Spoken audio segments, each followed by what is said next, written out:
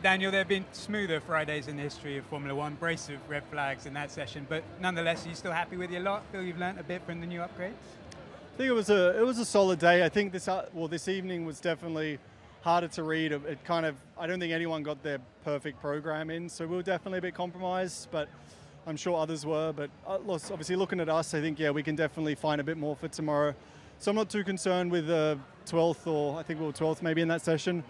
Out the box, we were second on the medium. Like, we looked like we were decent. I'm not saying we'll be second tomorrow, but I think we definitely should be a top 10 car getting it right. And yeah, just going through. Obviously, it was a big one for Carlos. It was a strange one, but yeah, happy that he's all right. But he didn't get much warning, so yeah, that was that. Then Hulk did his little bit.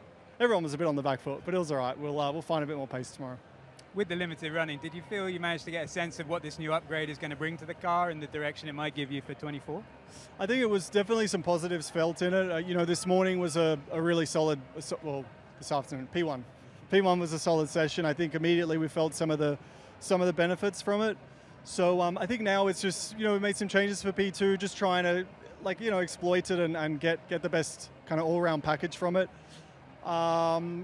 Yeah, maybe overdid it in some areas, so we'll come back a little bit tonight and keep trying to fine-tune it. But all in all, I would say a decent day.